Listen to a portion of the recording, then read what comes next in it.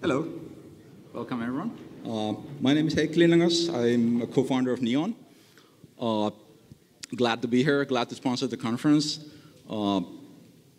Today what I want to talk about is serverless Postgres. That's kind of the tagline we use at Neon. Like we are a cloud provider, we provide Postgres. If you need a Postgres database, go to our website, click a button, you'll have a Postgres database. But the kind of one special thing we do is we try to make it serverless. What does that mean? Well, if you look at the modern cloud architecture, it kind of looks something like this. You will probably have an application that is probably written in Java, JavaScript, TypeScript, one of those things. Angular, Next.js would be involved, something like that. Or something else, but that's very typical nowadays. You would probably be hosting a backend at Verisure, Netlify, Cloudflare Workers. There's a ton of other providers, one of those things, or maybe you're hosting it yourself. But this is a very common stack. You will probably also have serverless functions, edge workers. Then when you go down the stack, there's commonly a Redis cache, like you see that in many applications, maybe Kafka, message queues, whatnot, object storage. But at the end of the day, what everyone just tends to run is Postgres, because that's where you host your important data. That's kind of the crown jewels of your whole operation. So people want to have something that's very stable, capable, and so forth, and so they want to have Postgres there. So what does it mean to be serverless Postgres? It can be a lot of things. Like everyone knows that there is no such thing as serverless. Like all software at the end of the day runs somewhere, probably a server. If you are running some kind of a server operation, you have a server somewhere. But what does this actually mean? So there's a lot of related concepts. Stateless is another buzzword you hear. And serverless and stateless are kind of the same or similar things. Like if you have a stateless application, you will probably want to run it in a serverless manner. But what it really means is that you are not thinking in terms of, renting a server somewhere and choosing a size. But what you are thinking of is some kind of service. So you are connecting your application to a database service. This probably means it's just like a connection string somewhere that you copy-paste to your application and now you can connect.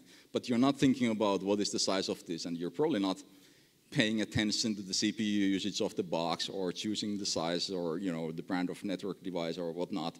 It's just a service and you expect it to be there and you expect it to run when you need it to run. Kind of another important part of this is that you're probably expecting to pay for usage rather than a certain size of a server. Whether it's like some services do this for databases, like per rows, like how big is your database, how many rows, or how many transactions per second. At Neon, we charge you for CPU hour, but if you are running a serverless service or using a serverless service, you probably expect to be charged by usage and not by some kind of a capacity. So kind of from the flip side, what you don't expect to have in a serverless system is any kinds of stop or start operations. It's a service, you expect it to always be there when you create it. Maybe you'll have some kind of a pause function or something to kind of deny access if you need to, but generally you don't need to worry about starting or stopping servers or setting them up or doing stuff like that. Also, no choosing a size. Ideally, you would want it to be just scale automatically. Like if you add more load, it will just scale and you'll just pay for that. So no tuning, no scaling necessary. That's kind of what you would expect from a serverless system. Now, if you look back at what does the stack look like, with these edge workers, serverless functions, what you typically have is very short-lived connections. Like if you have an edge function or something that connects to your database, it will connect to your database and run one query, and then it will go away again.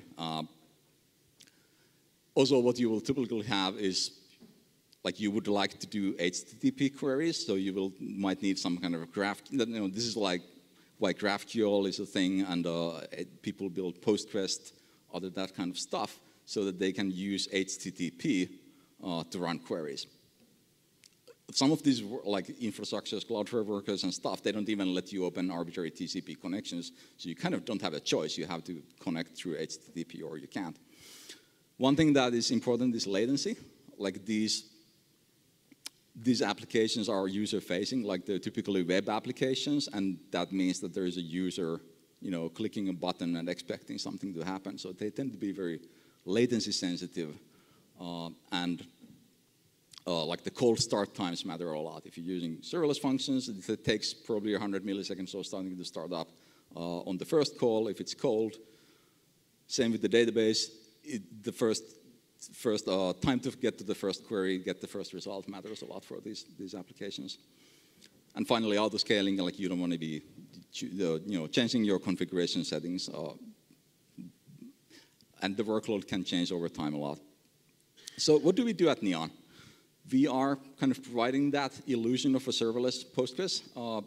Postgres is an old-school database system. It's not written that way. It's not kind of designed to be like that from the beginning. But it turns out it's possible to do that. It's possible to run it in a serverless fashion and kind of create that illusion for your application so that you get the serverless experience from Postgres. To do that, we've done a few things. Like we separated the compute part, so we have our own Neon storage system, which can do that. It can provide the cold start times, and it can provide very fast startup times. So we can spin up a new Postgres instance in under 1 second. I think it's like 700 milliseconds or 500 at the moment, like from scratch. If it's not running, provision a new VM, put Postgres on it, connect it to the right tenant, and connect your application to it. The other thing we do is suspend it after 5 minutes of inactivity. Very important. Like if you ever provisioned a very large instance at the cloud provider and forgot about it, you will appreciate this feature. But even for stuff like running Postgres as part of your CI/CD workflow, it's very handy that you can. It will run only when there's actually someone trying to connect to it, and after that it will automatically suspend, and you don't need to worry about that. So I said that these connections tend to be very short-lived. Here's a graph I actually took from last Friday evening from one of our regions, EU Central 1. It shows you how long has each of the instances we run in production has been running. So you can see that there is a lot of instances that have been running for less than 5 minutes, and then there's a large drop. That's because we have the automatic suspend after 5 minutes. It basically means that there's a lot of queries where people just connect, run one query, maybe 2 queries, and then nothing. And we can do that. Like we can support that very easily. It doesn't cost us much. We only keep it running for a few minutes while you need it, and then we shut it off again. And then there's a long tail that goes, that's for more permanent workloads. And actually that tail goes all the way down, back to the last minor release, which was like a month ago now. And then at the end of that, there would be another spike, which is not visible. That's all the server instances that are actually continuously used, and there's a continuous load, and we kind of never shut them down. But everything else is pretty short-lived. So Neon can kind of support this use case where you have a lot of short-lived instances, and we can create and kill them easily. So how do we do that? I said Postgres has a traditional, very traditional architecture. So we've done a few things. We separated the storage, so you don't have the local disk to worry about. The storage system takes care of the write-ahead logging, crash recoveries, while archive, all of that for you. So you don't need to configure and tune those yourself, and you don't need to ever do while replay when you're starting up. So that makes the startup very fast. We run Postgres in a VM, and then we can resize the VM for you, so you don't need to choose a size beforehand. We can just change it on the fly. Then we have a bunch of layers of caching to be able to change the size of shared buffers, basically. Like we don't do that, but we have another level of cache that we can change on the fly as needed. We provide a lot of, we run pgbouncer for you. We have our own proxy in front of it, to manage these connections. We provide an HTTP API for these serverless functions that want to use that if they can't connect using the Postgres protocol. So we've kind of solved all of these problems one by one to provide that illusion.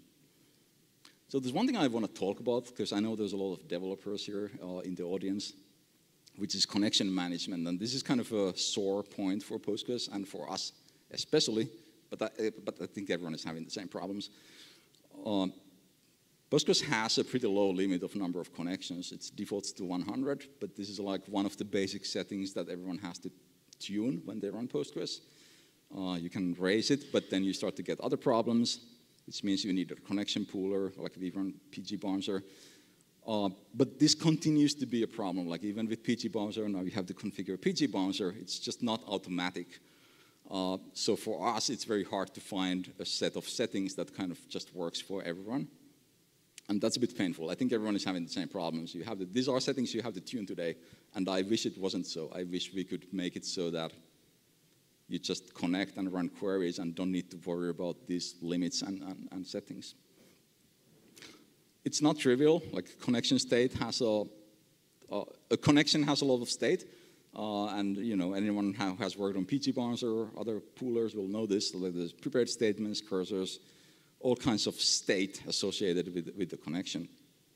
And this is a problem for connection pooling. But it's actually fine in practice because the caches, prepared statements, those are solved problems. But then there's a bunch of features like cursors, per connection settings, roles, which are hard to do connection pooling for. But the serverless application doesn't actually want to use those features anyway. Like the kind of workloads you have is like it would be very weird for a serverless function to open a cursor and keep it open for a long time. We just don't do that. So in practice, it works out fine with connection poolers. But as a Postgres hacker, that's a bit concerning because I know that there's all these features that kind of don't actually work if you try to use them. So that's kind of my wish list for future Postgres versions. Like I hope we would spend more time on connection management, pooling, make Postgres more pooler friendly, maybe disable some of those features, or maybe integrate the connection pooler into Postgres itself, stuff like that, and not add new tuning knobs. That's something that a lot of people keep proposing, like adding knobs to kind of tune different parts of Postgres, but I wish we didn't do that. I hope we can also in the future find ways to make Postgres just work with the defaults, reasonably well. I'm sure there's always a power user who wants to tune every little, squeeze every little drip of performance out of it, but if we can make it work in the common cases with, 75% of the maximum performance, that's a great outcome. And in general, let's just try to continue to be awesome, like in all ways. Like Postgres is a stable product. Our customers love it, and we have very few problems with it, which is nice. Let's not break that. Let's keep it stable and continue to work on it. That's really all I had. Thank you. If you want to try it out, there's a command to connect to Neon, or you can use a browser too, neon.tech. We are also hiring. Go to follow the link. Thank you.